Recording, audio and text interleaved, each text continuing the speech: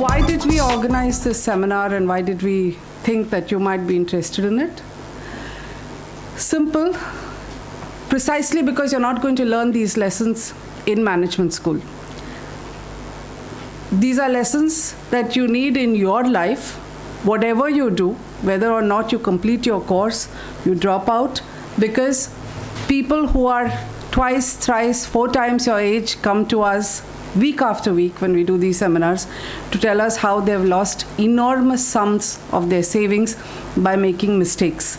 So I would suggest, if you're looking at this talk, make a separation between what you're going to do in your careers, where you probably do a few things that your job requires, okay, and what you do in your life with your money.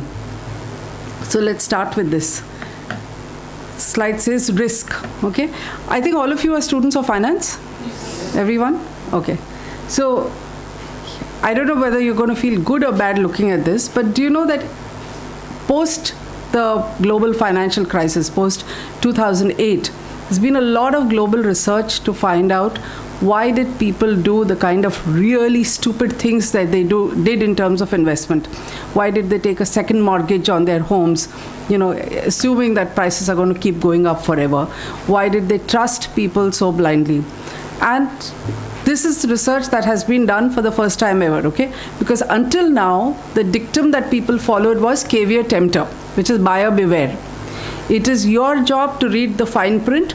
As long as somebody selling you a financial product has 20 pages of tiny legalese attached over there, they are safe, because you as an investor are supposed to read, understand, clarify, and then buy a financial product. Now, for the first time, global research shows that ordinary people, I mean, in all the evolution process of thousands of years from the time monkeys became humans, we still have not got mentally hardwired to understand financial products, okay? There are exceptions, there are geniuses, there are the maths PhDs who will win prizes for what they do and who will sit there on Wall Street and design products because they understand finance. But the average Joe on the street does not understand financial products. And this is something I keep telling women when they do seminars on financial literacy. Don't worry, the guys who are handling your money probably know even less than you about how to balance budgets and how to manage money. So in a way, it's good news that it requires extra effort. If we don't understand, we find it irritating to understand financial products and numbers, that is normal. It is not abnormal. And it is this lack of core understanding that, you know, gets, Devashish likes to say, people's eyes glaze over when the numbers go beyond 100. It happens to most people, and they make mistakes because when you don't understand something, you act knowledgeable and you sign on the dotted line. So somebody sells you something, you want to pretend that you've understood, and you finally sign it. And the more legalese and the more jargon, the more easy it is. The second reason why we get fooled, because everybody you meet has a sales pitch, okay? Companies are out selling products. You're going to be doing it after your 2 years. You're going to be selling a service. You're going to sell all kinds of FDs, bonds, whatever it is. You're pitching it at people. You're raising money, which means that your primary objective is a sales pitch to someone. You don't really care how good or bad the product is. While the person who's buying is you, if you are a saver, which means that it is you who have to decode it and decide is it good or bad for you. Media, same thing. Most of them are focused on advertising revenue. It's gone to the point where now they have no problems even planting articles which, you know, eulogize products which may be actually bad for you, make really complex products and derivatives seem not only very simple but behave as though every ordinary person and the housewife next door is not only trading them but making millions of rupees on them, so that each one who reads the story begins to think that am I the only duffer who's not, you know, becoming a crorepati in the market when the going is good. This is the kind of sales pitch that the media pitches to you. And everybody else with a sales target is actually pitching at you all the time, making it more and more difficult for you as an ordinary person to understand what is good or bad. All this comes in the way. Then there are the products themselves, okay? Now, what happens with all of us is we tend to translate our experience of buying consumer goods. You buy a television, you buy a mixer, you buy a toaster, you plug it in, pop the bread, it sort of works, right? You buy a financial product, what happens? You want to buy that car, even that one will allow you to test drive, right? So you can actually go and demand it. You want to buy a mutual fund, what do you do? Can you test drive it? In fact, you're going to know 1 year later whether it was a good or a bad decision, because that's when the results begin to show. So you can't apply the same yardstick that you have for consumer goods to financial products, but we tend to do it. And this works in several ways. One is, we look at big brands, okay? I deliberately had a really fancy car rather than a Nano over there, because you know that when you're paying for that, and you're paying in crores of rupees, it is going to have a lot more features and better performance than a little Nano, right? Not so in the financial world. You can go to a Barclays, you can go to a HSBC. As a student, you land a job there. Sure, it makes a great difference to you because your paycheck will be hugely different as compared to a nationalized bank or a cooperative bank or some financial firm. But on the delivery of your products, the bigger the name, they're just as likely to land you in a huge financial mess as the smallest of firms or nidhis or whatever you want. There is, show me your name, tell me it hasn't been affected. UBS, AAA rated bank. Citibank, almost on the verge of collapse, had to be bailed out. Barclays, virtually driven out of India after the 2008 when they missold a whole bunch of products over here. So let's not go into it. You pay more, but you don't necessarily get better stuff. You have a better ambience when they go to their office, and that's why you pay more, but nothing else. So what is it that we tell people when they come here? The first thing we say is how to avoid losses. We all work very hard to earn money. You all are going to start doing that. How many of you have an education loan? Nobody? Very good. Which means that you go out into the marketplace, you're not going to start by, paychecks being deducted every month right in the beginning. You are not paying EMIs. It's something that you will start doing. A lot of other students who come, especially people who go to the IIMs, start their careers with a huge chunk of their salary lopped off every month to pay back education loans. So we tell people that when you have loans to pay, whatever you earn, the big lesson is don't lose money. That should be your first criteria. Then, earn something on it. Then make sure that that earning beats inflation. So it's all step by step. But if you lose what you have saved, it's a big chunk of principal gone. Devashish is going to do a lot more of that in the second session, and you will know why we make this so important. Coming back to the point I made, do you know that this is a research by Ultrascan Advanced Global Intelligence? It's an article we carried last month. It says smart people are easier to cheat than high-achieving professionals, and they are the most likely to be defrauded. Sorry, that's got screwed up. Isn't that strange? The world's most successful scam is what they call an advance fee scam, which is somebody who lures you into paying money in advance. And the numbers are so huge that globally people have lost $82 billion to date. And just last year it was 12.7 billion. Sounds amazing, isn't it? But the numbers are as big as that. So nothing exemplifies it more than this story. This appeared in Mumbai Mirror, I think.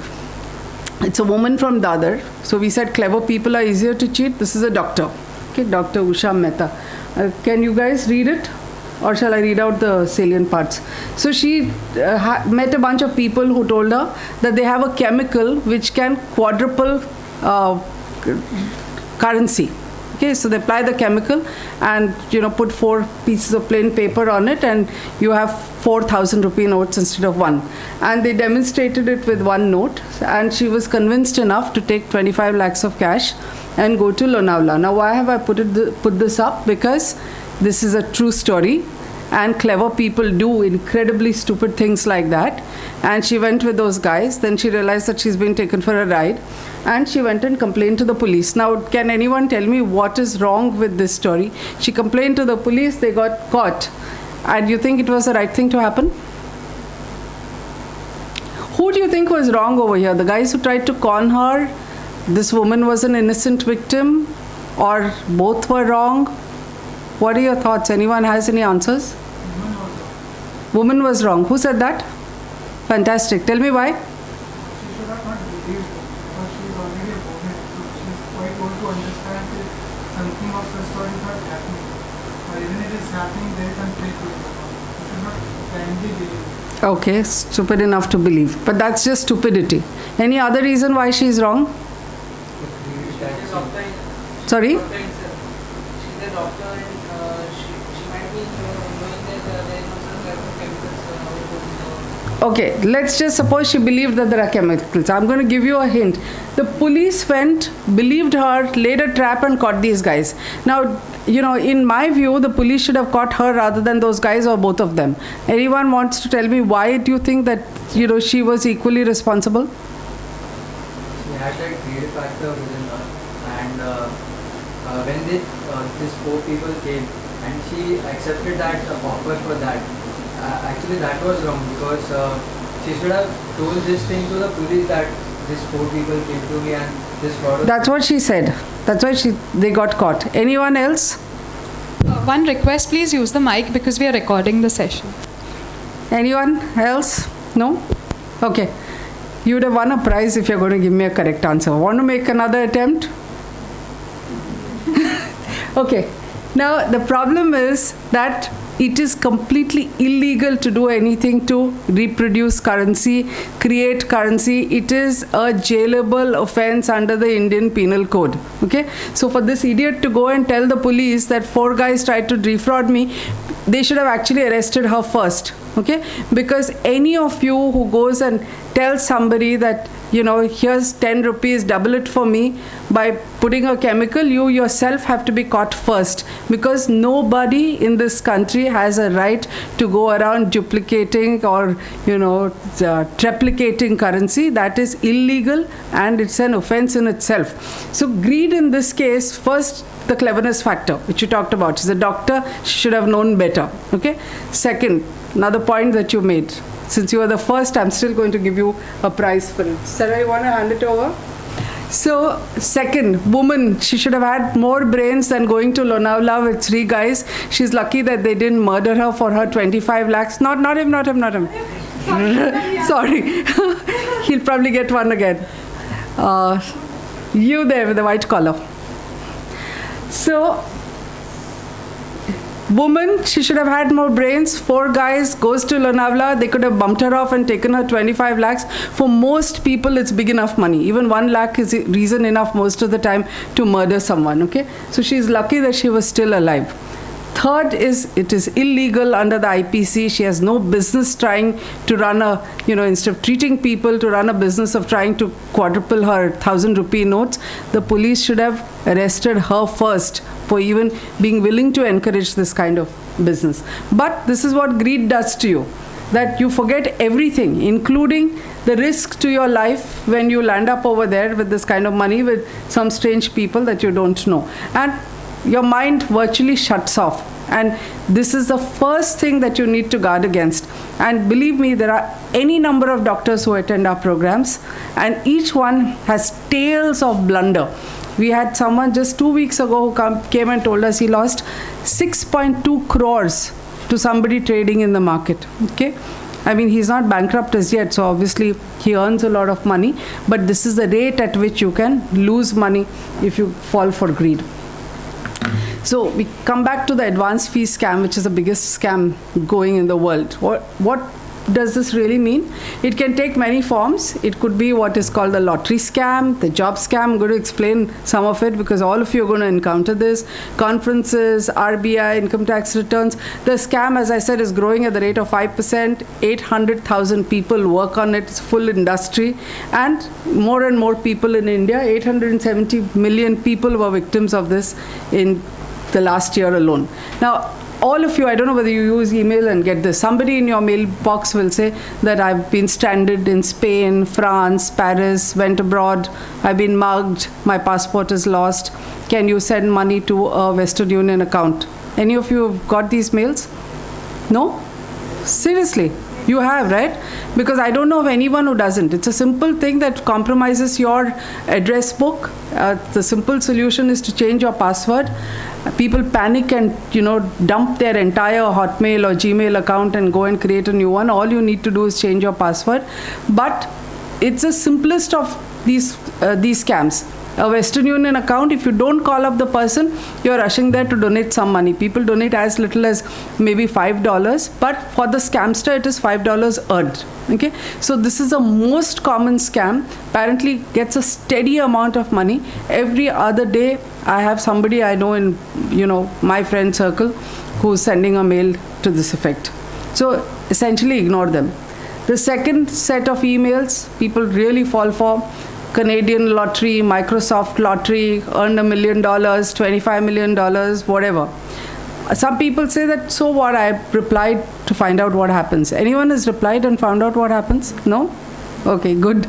But if you reply, something simple happens. That they will give you a lot of authentic sounding paperwork, and they say that you will get the money. We need to pay some fee to get this transferred to your account. So that's where the advance fee comes from. And you pay that fee because you've got these millions of dollars dancing in front of your eyes, right? So you will pay your first $500, $1,200, $2,000, whatever, depending on the size of the scam.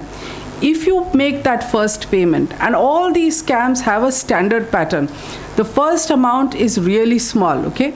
So if you pay that, they know that you're a sucker. They've got you.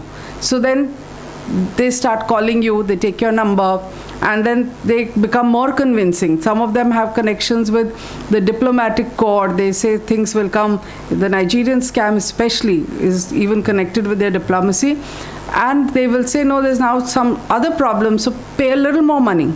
So you pay that. Sometimes you end up getting trapped so much. I know somebody who spent 35 lakhs. He was a consumer activist, okay? Because he got a mail. Let me come to this. This is a Nigerian scam, which usually means that it's some African dictator's widow who will be writing that mail to you, saying that her husband had, say, $25 million of ill-gotten wealth, which is stashed away in Nigeria, and she wants to use your bank account to root it out. Substitute African dictator's wife for anybody. These mails come even in the name of Raghuram Rajan. They used to come in the name of Subbarao till he was the RBI governor. Now they come in the name of Raghuram Rajan, who in his official email signature has a long thing at the bottom saying, we don't have an escrow account, we don't hold any money for anyone, because the mails are fairly authentic looking. They even clone the ID. They have the RBI logo. I don't know whether you'll have received it or not, but you will sometime. I don't think anybody escapes it. Sometimes it's some guy from a Canadian mining company or an Australian mining company. Bottom line, they say upfront that it's usually ill-gotten, except income tax and RBI. Okay? RBI says that some global settlement is happening and some Indians have to get money and you are one of the lucky ones and they're going to transfer it to you on NEFT. Income tax says refunds. So you could be a student who's never had a PAN number and you will get an email saying that you're going to get an income tax refund, but greed is such a factor that a lot of people jump up to say, "Arey, koi mujhe paisa de raha hai, to why should I say no? So let me write to them and see. So if I'm going to get 12,000 rupees money for jam, why shouldn't I make a try?" And this is the first place where you get caught. You get trapped by your own greed. So when you write to the African dictator's wife or Ramalinga Raju's wife, okay, what are you saying? You're essentially saying, okay, I know this is dirty money, but as long as you're giving me a cut, I'm happy to help you. So they have got your mental frame of mind nicely figured out. Then they're looking at how much they can extract from you. And it's a sorry state of affairs for us to say that so many people in India fall for it, that these Nigerians have moved away from Nigeria, come to the suburbs of Bombay, and there's so many of them sitting there that they call it a Nigeria Wadi. Doesn't say much about our national character, but that's why we have to spend so much time at our seminars explaining to people what this is. The second is a job scam. Okay, so you will get these mails that say, target students, so beware. That all these companies, and I've named these because each one of them has been a target, okay? So there are more that come, that they are offering you a job, that so-and-so has been commissioned to hold interviews. They're calling you for an interview at, say, Bangalore or wherever. It's not in your town. Sorry? You got an email like this. Did you go? Did you reply? Okay. You're waiting to pass your management. Okay, so you get these mails, they ask you to pay up front, they say that your airfare will be reimbursed and your cost of staying. So they're essentially trying to get, usually it's 10,000 bucks. They're telling you pay the money up front because we'll return. The conference scam is similar. They invited for a conference on environment by, say, WHO or UNICEF. They always use large companies like this. A person who's doing the inviting says they've been authorized to invite people and organize the event. Nobody pauses to say, why me? I've done nothing on the environment. Why should I be invited to Paris for a conference? But they're happy to pay because the amount that you pay to register is as low as, say, $20. Okay? So they're happy to pay that on the chance that, you're accepted and you'll get a free air ticket and stay in Paris, and the scamster gets $20. This is sent to millions of people around the world. So millions into 20 is a lot of money, right? So they aim small, spread is vast, and victims are humongous. As I started with the numbers, so I don't need to sort of keep telling you. The RBI spends a lot of time and energy issuing ads to say, look, we don't do this, beware of it. Nobody believes it. I told you about a consumer activist who lost 35 lakhs of his money, life savings. More than that, he was removed as the head of a consumer organization, and a lifetime worth of work in terms of reputation gone down the tube in about 6 months because of an African dictator's wife.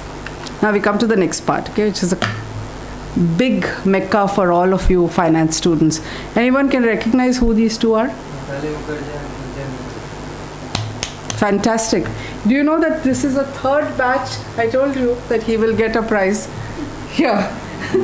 This is the third time that we're doing a seminar for students, and people look blank. The rest of the people here are blank. So how do you know their names? You regularly.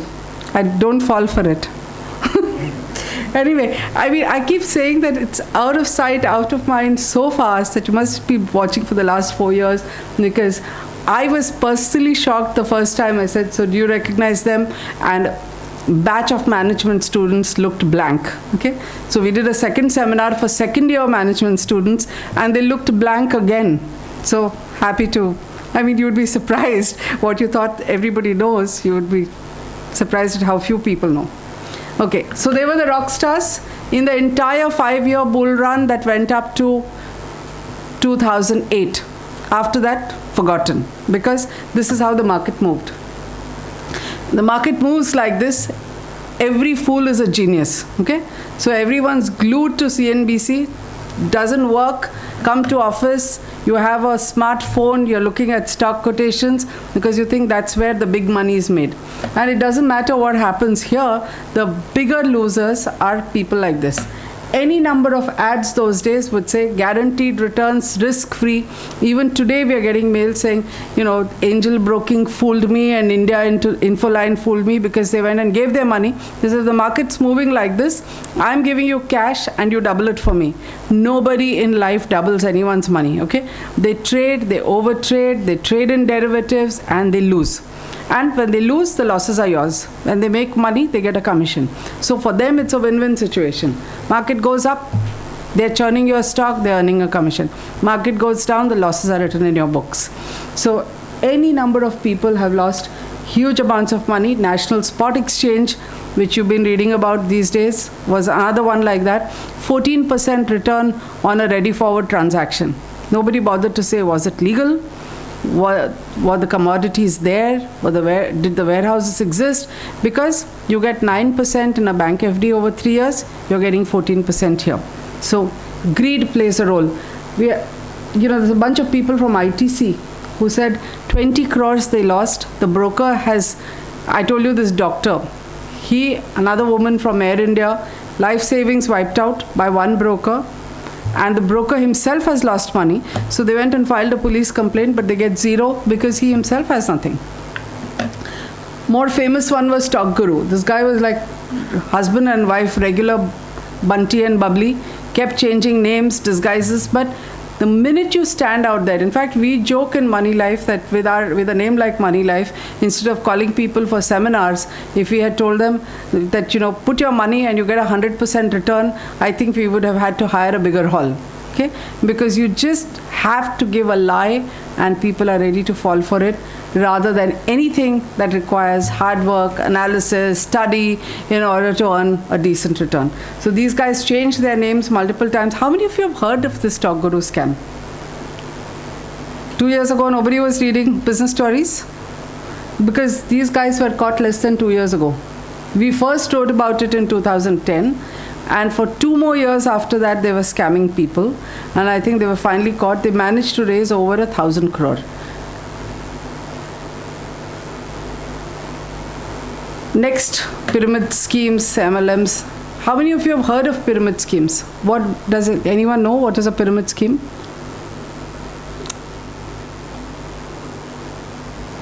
Chain management. Correct. Yeah, networking. So what happens? So you just hire, you invite some people, you get them, you tell them that you'll be paid, say work from home or something, and then they hire more people. So once people get connected under you, Correct. You form a chain. You get some kind of commission on that. Every time they do that. Perfect. Fantastic. So you get another prize.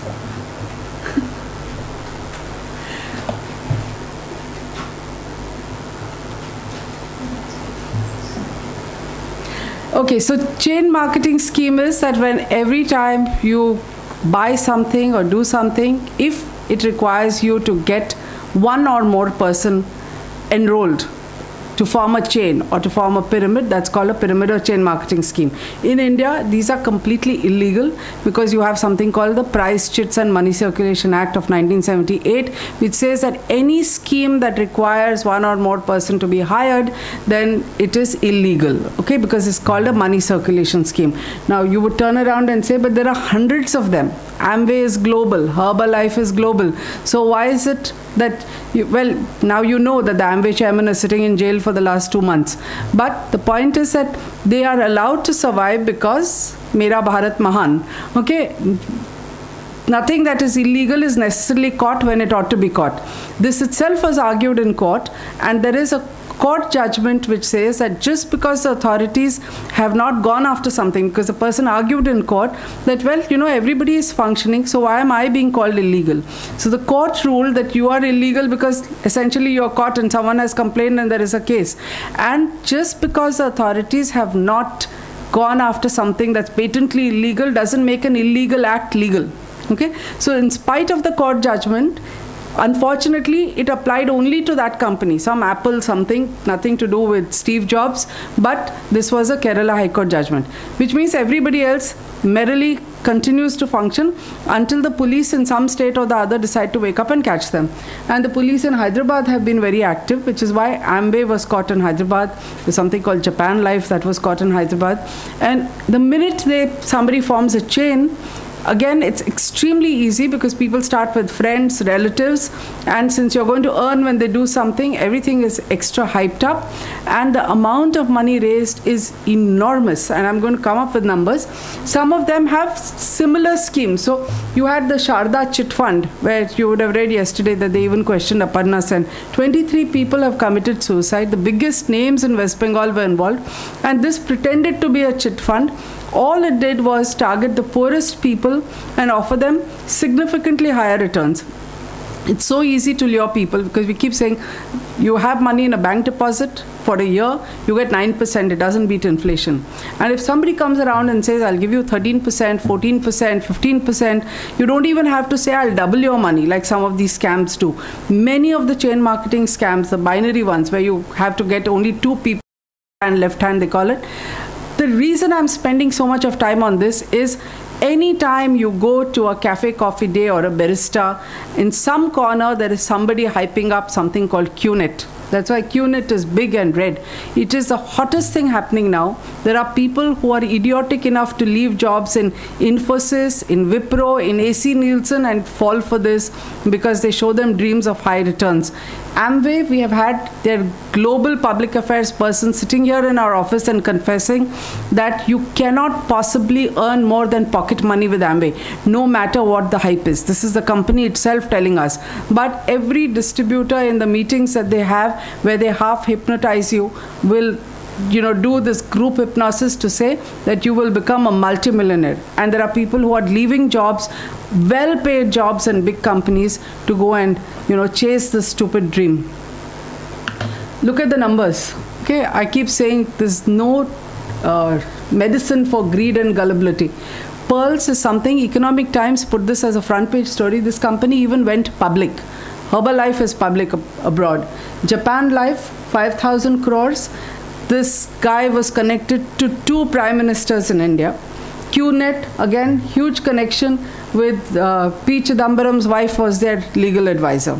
Some company called Agri Gold, which I hadn't even heard of, which I got to know from the Andhra police, collected 3,000 crore. Okay, some of them fly below the radar. Speak Asia, we were the first to write about it. When we wrote and held seminars, people kept telling us that you're wrong, you're unnecessarily maligning them. 1,300 crores gone. Even today, people are posting articles saying, my money is gone, how do I get it? It's too late, buddy. EMU scam. Has anyone heard about the EMU scam? Do you know what an emu is? Bird. So the story that they spread was that emu meat is better than chicken, and that you can, it's a huge bird, so every bird is worth maybe, 20 chickens, and people were growing emu farms, and they find that we discover now every newspaper in India has written a story on emu. Okay, just go and Google and you'll see this. When I say media also plays a role in the hype, this is what I mean. And it was supposed to be the latest. I think Economic Times, you'll find stories saying how all restaurants are coming up with new recipes with emu meat. And now we know that emu meat is not even edible. Okay. And people have actually grown this, bought those eggs, and this was a pyramid scam, that you get emu eggs and then you sort of farm them and they're going to keep multiplying and then you're going to be rich as hell. Okay? So it's been closed down. There's some goat farming thing that's closed down by SEBI. Luckily, a lot of these are now under SEBI regulation as, collective investment schemes. But SEBI gets into the picture once they've collected 100 crore. And 100 crore, believe me, is a lot of money, okay? I mean, when I'm giving you these kind of numbers, you'll think 100 crores is small. But if it's your money, it's usually in lakhs or in tens of thousands. And you don't want to lose that either. This is a bunch of people who were fooled by a company called City Limousine. Now, this is the irony of what happens. There are 10,000 people here. And we keep saying anytime we want to tell people to be safe with their money, you can't get 500 to come. And without even an advertisement in the paper, word of mouth is enough for them to come. They're sitting outside Azad Maidan police station to ask the police to help them. And what happens? 6,000 policemen, 200 income tax officers, 15 RBI officials, 300 from Mantralaya. These are the kind of people who had invested in City Limousine. What was it offering? Something similar. You'll double your money in 6 months, or you get your whole principal back in 6 months. So it's really double your money. And the guy actually paid this kind of return for 3 years. Now, who is this guy? He's the guy who made that movie Chak De India. Okay, so look at his reputation. He was all the time roaming around with 2 of our biggest film stars, Dilip Kumar and Shah Rukh Khan. Okay, but he's run away with the money. People are in court, and I keep saying there are 2 things to remember about this. That every scam which starts as a chain marketing scam actually wants important people and celebrities and people who have public trust, like the policemen and the RBI guys, because they use their names in order to lure others. What happens when they get caught is that these people have the clout to manage to get their money out. Usually. They're not doing it deliberately, but I keep telling people every time a scam is caught or a scam happens and a case is registered, it's each man for himself. So they are focused on getting their money back. We keep saying the stock guru was a 1,000 crore scam. The minute the guy is caught, it suddenly becomes 500 crores. Because 500 crores has been repaid for him to stay out of jail initially, for him to, probably get home food in jail. He's going to keep paying through his nose, and he's going to pay it to this set of people because they have the power and the clout, not to you and me. So the suckers who don't ever get their money back, and I have no known record in India, thanks to the fact that cases go on for 20 years, of anybody who's got caught in a scam having got their money back. 0. Okay? In a nutshell, if it's too good to be true, it usually is. you've known all the binary scams. So 1:1. Amway is, first you have to have 9 people, those have to have 6 more, then 3. So there are different patterns. And again, this is a global scam. This is a chart that is on the FBI website. In America, all the regulators put it up on their website to warn people. In India, SEBI and RBI haven't got around to doing that as yet. But essentially, they're pointing out in just 10 layers, if you have a 1:1 scam, you can literally cover the population of the earth. And so many countries ban them. We don't ban them as yet. So the reason I'm spending so much time is that you are exactly the target audience to fall for this. Speak Asia and QNet. Majority of the people who are victims are people your age. Okay? Then there is something called phishing and wishing. This happens when you have bank accounts, where people lure you to give out your password and your date of birth. A combination of 3 things is your PIN, password, and date of birth acts as your KYC. Okay, know your customer thing. Each one on its own is no secret. Okay, but you combine the 3 and people can get access to your money in a bank. And there are various ways in which they fool you. Most of the time it's on email, which says that your account will be closed, or we are doing some kind of review. If you don't click on this website and fill in details, that your account will be closed. So most people panic. Older people lose money here more than youngsters, because youngsters are supposed to be more net savvy and you see through these things, while the older ones find it difficult to distinguish between genuine mails and scam mails. Some of them, when we say wishing, this is really a telephonic thing. I think you must have read just last week in a paper, somebody called up and they said it's a drive to check numbers, and his ATM account was virtually emptied, because even today people fall for it, because they act very authentic. They use their best call center voice and say, you'll get a call in advance saying that I'm going to call back, and we're doing a drive, so I'm calling, let's just suppose I'm calling from Bank of Baroda, and you will get a call after half an hour if you're doing this drive, so don't worry, it's legitimate, I'm calling you in advance to tell you to expect this call. So the second call comes and you're mentally prepared to expect it. So they said, okay, are you so and so, is this your address, can we verify, will you put your PIN, and you blurt it out instead of using an IVR, because you've been mentally, they've framed your mind to expect a call. So they work in 2 stages, and a lot, again, most of the people who fall for this are usually the 60 plus, because they think this is all part of new technology and don't think it through. And of course, identity theft. I'm sure I'm not going to waste a lot of time. I'm sure all you youngsters are very familiar with what happens with identity theft, but it can have dangerous consequences, usually connected with your KYC. And it can be as simple as somebody taking another SIM card in your name and running up a bill. Here's a woman who worked as a domestic help, whose nephew, who went and got the card for her, managed to use the same documents to get 2 SIM cards, ran up a bill of 52 lakhs and got his aunt arrested. Luckily, she was so clearly not the kind who would use it. The police believed her and said, who got it? And they gave the guy a 3rd degree. And he confessed that, he's the one who had called porn sites, if you please, and run up that kind of a bill. So just money burnt, okay?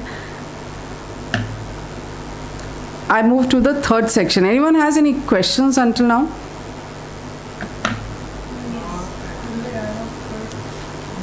Take a mic now, so that it gets recorded.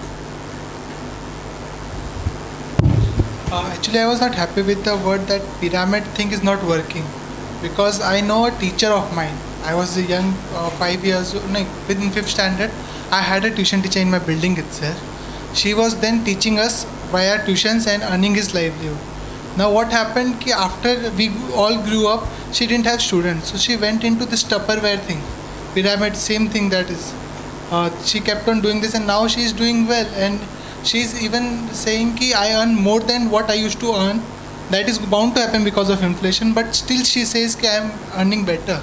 So I was a bit like, how? These are just the kind of examples which make a fool out of people. 2% earn, and these are global statistics based on research. Okay, Tupperware is a global company. Amway is a global company. Go back, Google, and prove to yourself, because you can do the homework yourself. I don't need to stand here and explain it to you. But 90% of the people who become Tupperware distributors shut it down. And the amount of money they pay, 90% of the people who become Amway distributors shut it down. Because what they do is that they call people into a room like this or on a tea party, they hype it up. It is part of their job profile to tell the whole world until the day before they give it up that they are doing wonderfully well. Because you look at the system, it is about enrolling 2 or more people. And if you don't sound very, very euphoric and on a high about how well it is doing and how well you are doing, you can't enroll one single person. So if your teacher was sitting there and telling you, oh, it's so tough, nobody wants to buy plastics, what am I going to do? Will anyone get enrolled? So unless she is going to say that I earn 40,000 rupees a month and I used to earn 10,000 on tuition, she's not going to be able to enroll anyone. So it doesn't matter what a person said. Look around you and you will know how many people were Tupperware distributors who have given it up. And we all started in the 90s not knowing what Amway is about. Even I, was conned by somebody. Every journalist was. I think there were 8 of us in the Times of India who became Tupperware distributors. We knew that we would never ever sell, didn't have the capacity to sell one shampoo. So we used up all the stuff that we had paid for at home and gave up the money. And this is how Amway makes maximum amount of money, because people will use the plastic themselves, whatever they have bought, like we use the detergents and the shampoos, and you forget about the rest. And again, this is globally proven data. You just go and look at pyramid scheme alerts. There are a whole bunch of, when I do a seminar on pyramid schemes, I give them all people the links where they can go and look, but you don't need all that. You're smart guys, go and Google and you will see all the statistics there are to see. So get skeptical, and you have the biggest tool in your hands today, which is Google.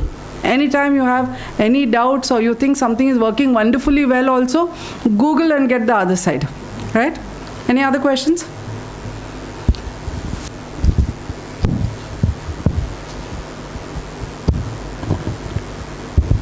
I have a question on the similar issue about the pyramid thing. Even I was kind of conned by the Herbalife. But what like you mentioned, that they use all big names and all these people. Like I have seen Herbalife uses Virat Kohli and everyone for their advertisement or anything.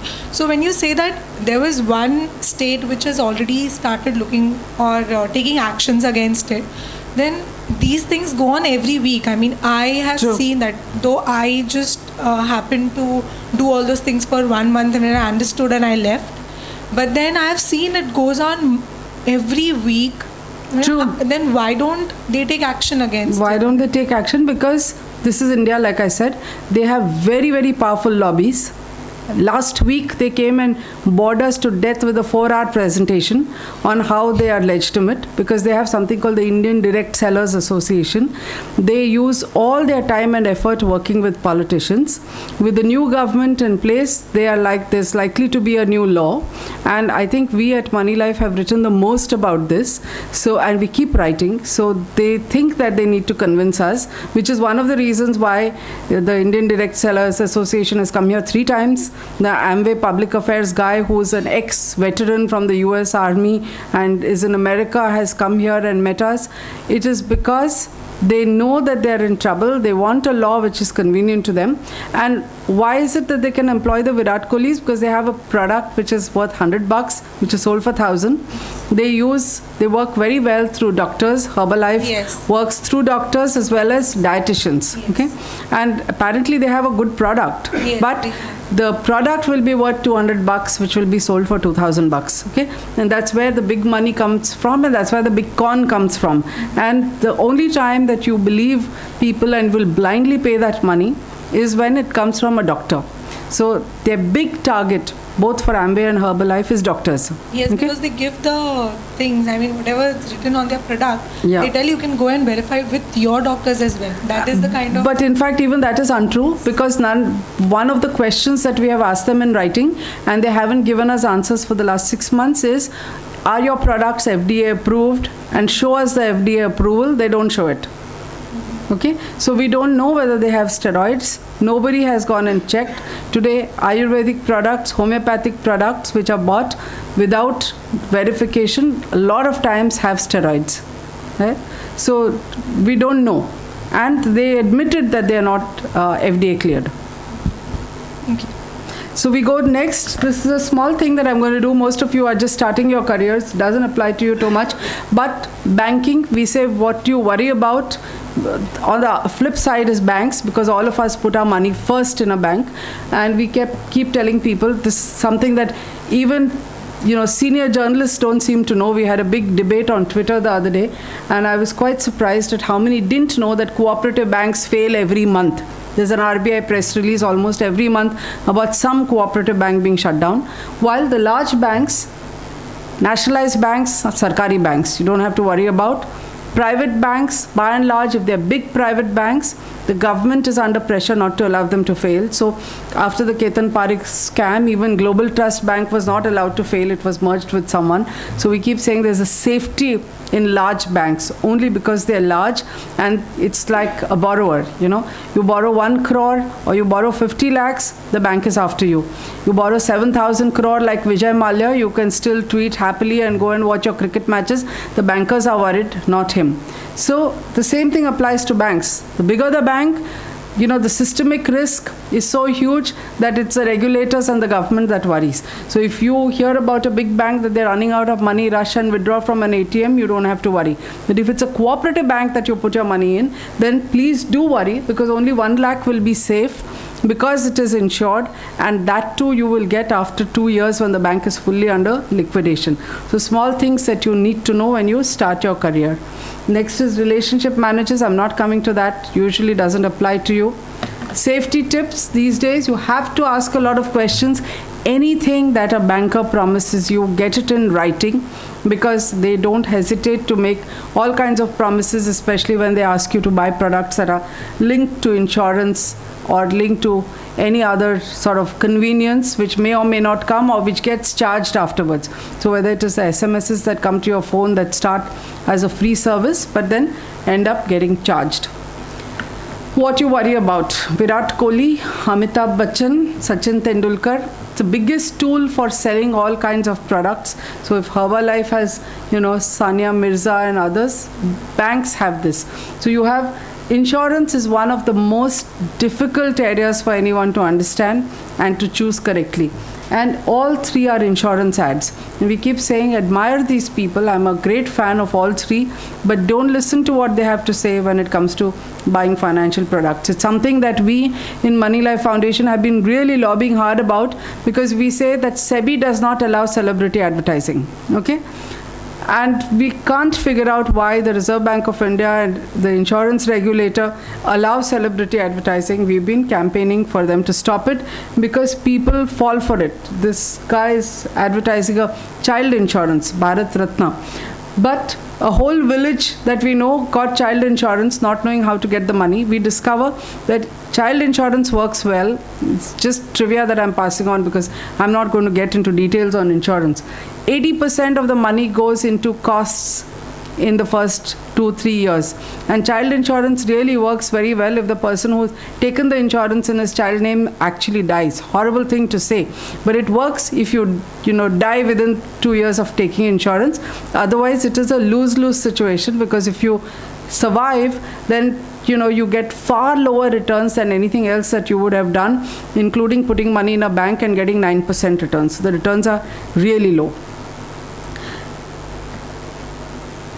Again, insurance, I've been telling people that we have done some 30 cover stories on insurance, so it can't be handled in a 1-hour session. What you need to understand is insurance virtually works like the opposite of caveat emptor. So it's not like buyer beware. It is here the insurance company takes you in utmost good faith. So they decide that anybody who is buying insurance is this nice, honest, upright guy who's filling his form with utmost honesty, because they have nothing to worry about. All they're doing is collecting your premium. When you have a problem, when you finally make a claim, that's the time they take out their biggest magnifying glass and start looking at your form. to see whether you fill your age correctly, you are dressed correctly, whether you have any past ailments that you have not reported, and maximum amount of rejections happen at that stage. So we tell people that insurance is such a dangerous area that please do not believe anybody who says don't worry about mistakes in your age, date of birth, any part of the form. In fact, you have to fill it yourself, because at the time you make a claim, it's liable to be rejected. Indians don't even waste time in getting insurance because we are one of the most underinsured countries. We believe that if that premium is paid and you are not able to make a claim, then that money is wasted. So we don't even understand the concept. In Moneylife, we recommend that people need life insurance and people need accident insurance. And even though you all are students, I would advise accident insurance is one insurance you must try and get, because it helps people who are spending money on you. If anything goes wrong, things can go wrong, and it is an accident insurance is about death as well as about permanent disability. And in both cases, it's worth having because the premium is small enough for it to be affordable for everybody. So go back and think about it and try and get it. I'm now going to the next part, credit cards. I don't think too many of you have credit cards, do you? No? But it's one area which people need to understand at your age. Okay? Do you need a credit card? Any answers? Okay. I'm not going to ask you. If you have not used a card, you don't know whether you need it. You obviously don't need it just now. Dad gives you pocket money. So, to my mind, yes, you need a credit card because there are certain situations where nothing but a credit card helps. Okay? You've taken a flight somewhere, you're out of town. You know, these days, like Kingfisher, left people stranded all over the country because their flights were just cancelled. Okay? Wasn't working. There's some emergency. You're stranded somewhere. You can't go to friends and neighbors to borrow money because there aren't any. So that time, the only thing that helps you is a credit card. We advise people that makes sense to have one. And the amount that you have is pretty small. Having said that, the credit card structure is such that it doesn't make sense for a company to give you a credit card because their fees don't even cover the cost of servicing you, which includes, you know, giving you a nice card with a number which can be swiped all over the place, the technology that backs it, and to give you your monthly statements, not covered by the fees that you pay. Okay? Why do they still chase people and give them credit cards? Because the structure is such that even your Dilbert says credit cards are the crack cocaine of the financial world. And this is why you need to understand how the system works. How many of you have seen this ad? Business class tickets for your parents' first international vacation? 110,000 rupees on your MasterCard. Renting a luxury car? 8,000 rupees.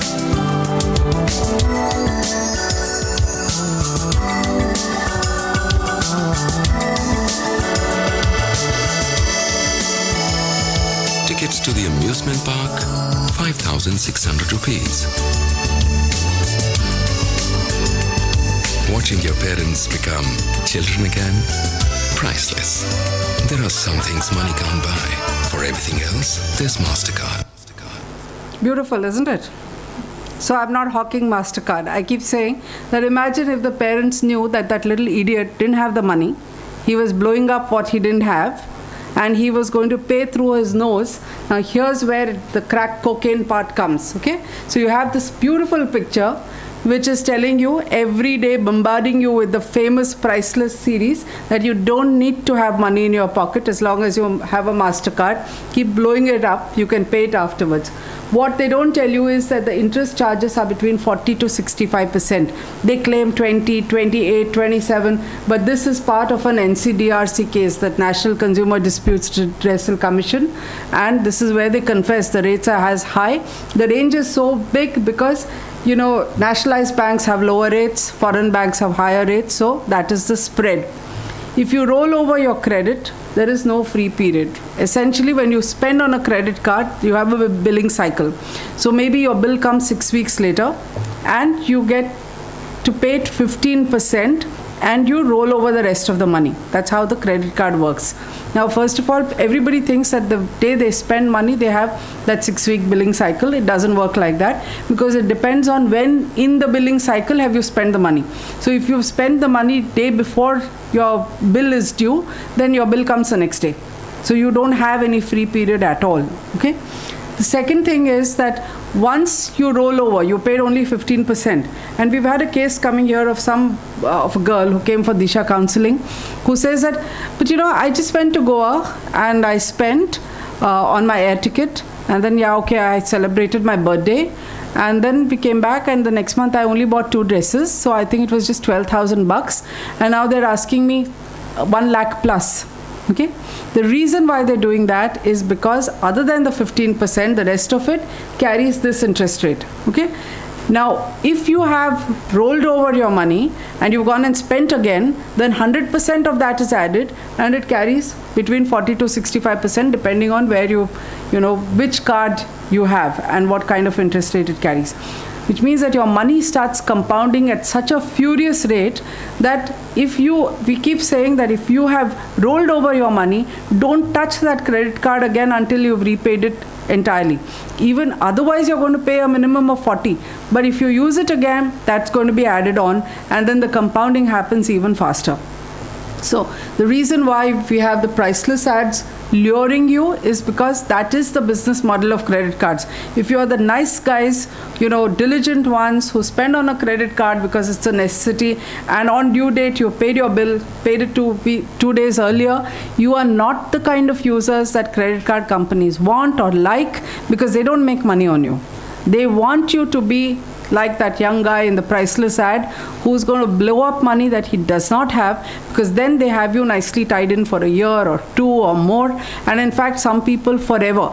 In fact, in 2008, the maximum number of people who ended up even committing suicide or owning 10 and 15 cards, because then you get into a vicious cycle where someone says, okay, take another credit card and use that money to pay back this one, and then you run out of that cycle, so you take a 3rd credit card and you carry on, by which time you have 3 sets of things that are compounding, and it is just way beyond you. That's why crack cocaine. Okay. And you can't manage, and you've seen these, start noticing the newspaper stories, because when it doesn't happen to you, you sort of look at the headline and forget about it. But there are gruesome stories about people who have killed themselves, and they've been discovered with as many as 40 credit cards. I mean, you can turn around and say, how is it that the companies even issued them? Well, that is the job that people like us do. We have been fighting and fighting with the RBI to say that it is also the responsibility of the issuers to find out the financials of a person and not blindly issue them credit cards. And now working on a consumer charter. The RBI did not have even so much as a customer framework, and Raghuram Rajan said last week that they're going to have a consumer charter, and if you see the latest issue of Moneylife, I've talked about what it's going to contain. We are still headed towards there. It's not happened. Right? So until then, it's each one for himself has to know how to be safe. So few tips: read the papers carefully, because every warning is there in the papers. Problem is 99% of the people don't notice it. This is an IRDA ad because there are fake calls to people saying that I'm calling from the insurance regulator and you're supposed to get some money back, and people fall for it.